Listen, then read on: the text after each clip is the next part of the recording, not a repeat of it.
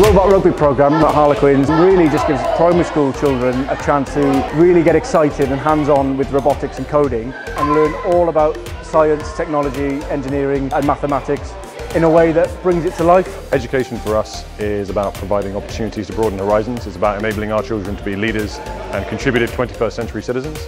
And part of that is their engagement with technology, and particularly their engagement with new forms of modern technology. We went around the stadium showing them how the stadium uses STEM as well on a day-to-day basis, as well as a match day, which shows them pretty much how it works. For a lot of our children who love sport, who love coming here, and who love the technology side, this is a great opportunity for them to see that sports teams are more than just players, and sports teams are more than just fixtures. And actually all of the work that goes on behind the scenes to make a successful enterprise. We've been playing with these cool robots, learning how to code.